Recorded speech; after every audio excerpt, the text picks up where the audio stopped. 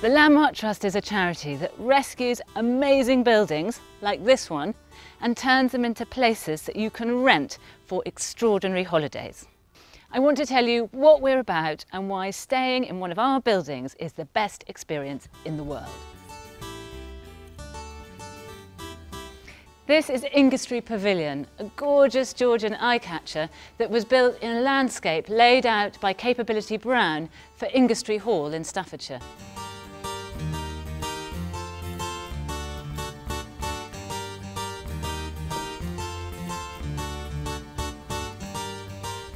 Now it makes a wonderful place to stay and it sleeps 6 people. All our landmarks make comfortable and characterful places to stay all year round. I came here with my family last year and we had the most wonderful stay. Our children just charged around all weekend outside and in and didn't even mention the television once.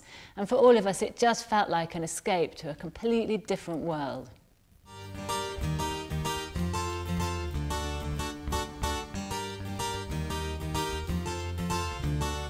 Can you tell what this is? It's a station, a whole station built here to serve Alton Towers, the big house up on the hill. And like thousands of other British railway stations, it was shut down suddenly by Richard Beeching in 1965. Now, when you stay at Alton Station, you eat in here, in the waiting room, you cook in the ladies' waiting room, and, follow me,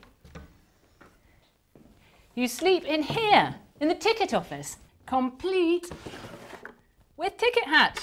Tickets, please. We believe that buildings should be used or something about them dies.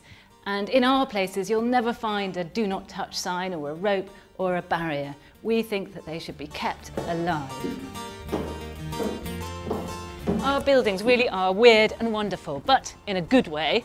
This is Swarkston Pavilion, where you get to the bathroom out of this door, across the roof and into the top of the tower, passing under the stars as you do so. Staying in a Landmark Trust building costs by and large less than a B&B. Plus you have the satisfaction of knowing that the money that you spend is going towards helping us save another precious piece of our history. Staying in one of our buildings is always an adventure, and I very much hope that you will find out about it yourself when you come and see us soon.